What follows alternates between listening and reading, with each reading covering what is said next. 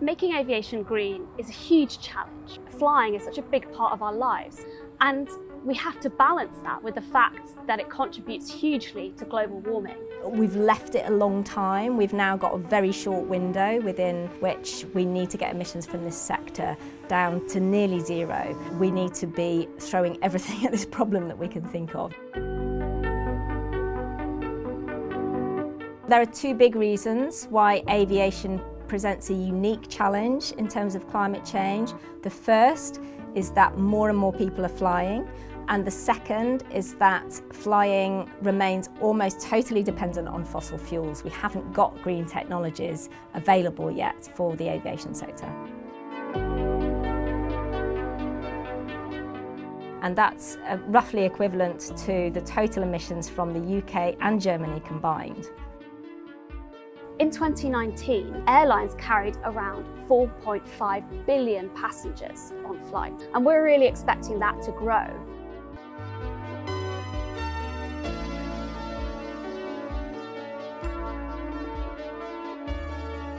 Globally, just 1% of the population, many of whom are frequent flyers, generate half of all emissions from the aviation sector.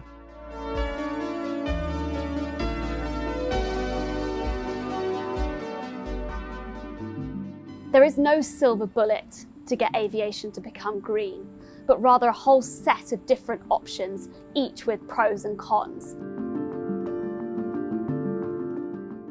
Winglets are vertical-looking extensions that we've added at the end of the wings, and what they do is to increase the efficiency of the wings. These winglets were inspired by birds, and we are currently looking at much more features from bird wings and bird flight and incorporating them into our aircraft. The aviation industry is really good at making itself more efficient through a mixture of improving technology and learning to fly the aircraft more efficiently.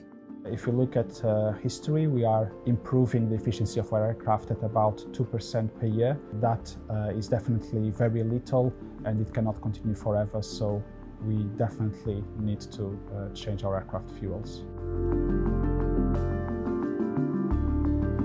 Jet engines at the moment run on fuel made from fossil fuels, so it's really important that we find ways to replace that in aircraft. Biofuels are a form of fuel which is made from plant-based materials. The one possible example is vegetable oil, which exists in very large quantities and can be transformed into a biofuel.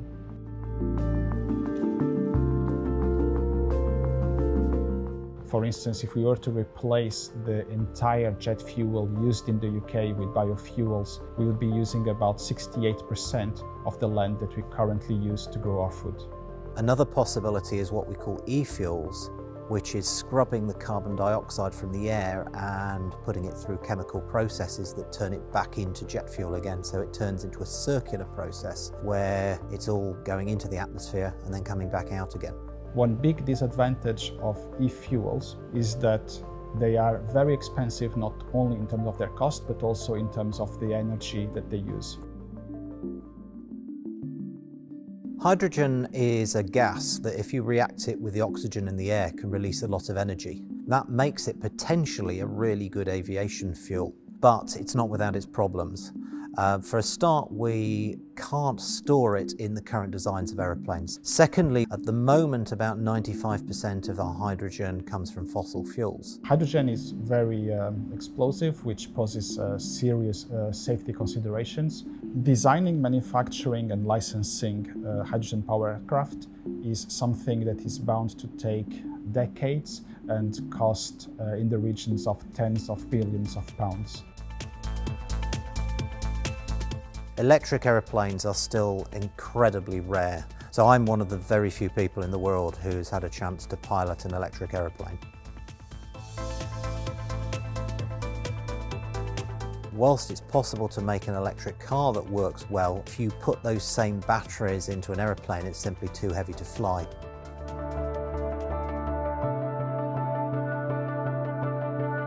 There's no doubt that it's going to take a lot of resources, particularly energy. It's going to cost a lot, and it's going to require a huge amount of effort from business and from government working together with the cooperation and support of the public. It would be great if there was one kind of fix-it-all solution that we could put in place for this sector. Unfortunately, we're going to have to do everything we can think of, and it's all probably going to be quite challenging. A lot of the technologies that we need for greening aviation are still some decades apart. They are very expensive, and the electric energy that would be required from a renewable source will also be very expensive and time-consuming to set in place. Alongside that, just as importantly, we're probably going to have to fly less because we've left it so long that just isn't time left. The aircraft coming off the production line today will probably still be flying in 2050, which is the date by which we have to be at net zero emissions. We need to be building the kind of society in which there are good alternatives to flying. So if you choose to take a holiday domestically in your own country, that will start to create that kind of demand that will help make a more sustainable future. Do you fly? I last took a flight before my daughter was born, and she's going to be a teenager this summer. Thanks for watching. If you enjoyed that, be sure to check out these videos next. And if you haven't already, hit the subscribe button and click the bell to get a notification each time we upload a new video.